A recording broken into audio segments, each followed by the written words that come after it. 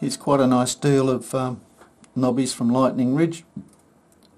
Some are on black backing, so you should get nice bright vibrant stones. There's other pieces here like this piece over on the corner, honey potch. Anyway, I'll zoom in. Okay, I've zoomed in. Rules in millimetres if I didn't already say. The material's been wetted.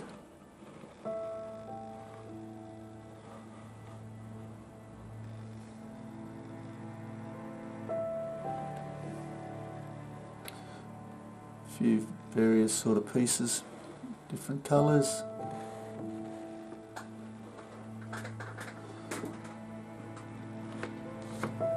This piece is little knobbies still cemented into the clay. Nice specimen piece. Other pieces like this is not sure if you're getting colour. Oh yeah, there's a flash. Quite a large wide bar of crystal running through that, I think. Most of this I think is that crystal sort of material.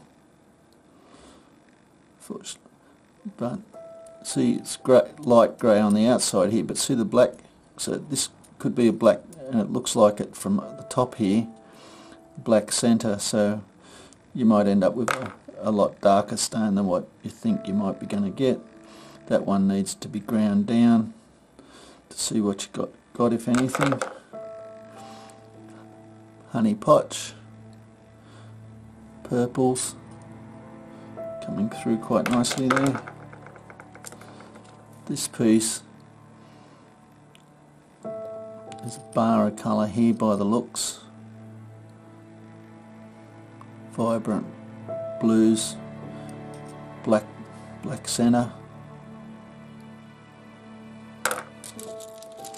Bit lighter material.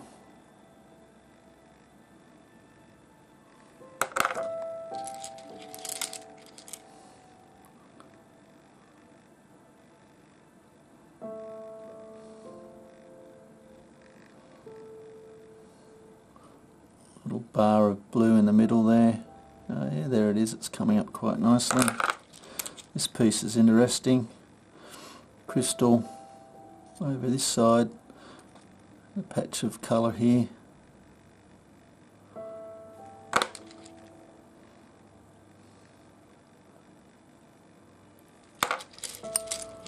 There's a lot of that sort of bluey black on grey, sorry, going from black and grey base.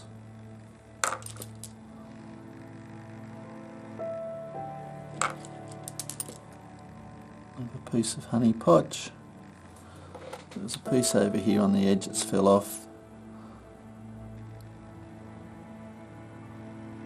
Doesn't look like it's got a lot of flash, but when you grind it down you might end up with a nice sun flash, but that's big enough to facet if you wanted to try to facet it, which I think for opal's a skill on itself.